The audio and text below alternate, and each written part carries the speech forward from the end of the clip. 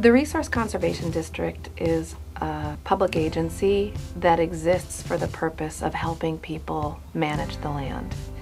And we work in primarily western half of San Mateo County.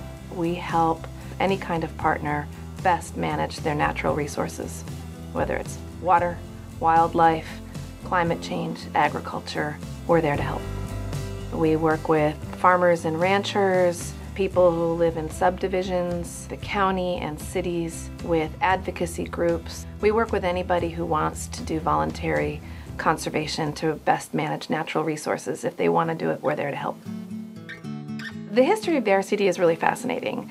We were an outgrowth, really, of the Dust Bowl crisis, when the federal government realized that there was a need to manage soil as a national resource. In the 1930s, we were concerned with some flooding in the town of Colma and soil theft on the coast used to make backyards in San Francisco. And now we're working with people on things having to do with endangered species, removing greenhouse gases from the atmosphere, and monitoring water quality. The RCD has been a great partner in all of the stream restoration projects we've been doing. The RCD brings people together over their common concerns for healing the damage we've done in the past. The Resource Conservation District helps San Mateo County, and it specifically helps landowners take care of the land. It's an amazing organization, and I appreciate working with them. Our projects range from this large-scale research project to determine the sources of bacterial contamination in Pillar Point Harbor to very small projects on a landowner's backyard to help them manage stormwater and minimize erosion. So another maintenance thing that we'll want to talk about is making sure these are clean before the beginning of the rainy season. We could not accomplish what we do without our partners.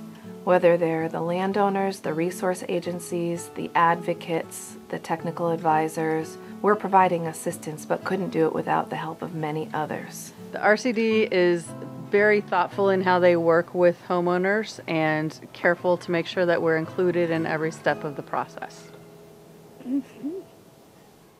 In San Mateo County, our strongest and most functional partnership is with the San Mateo RCD. And through that partnership, we're able to get a lot more conservation on the ground. Our mission is their mission, and vice versa. Depending on who you ask, either everybody knows the RCD and their father and grandfather worked with us, or we're the best kept secret, and they're amazed to find out that we were right under their nose this whole time.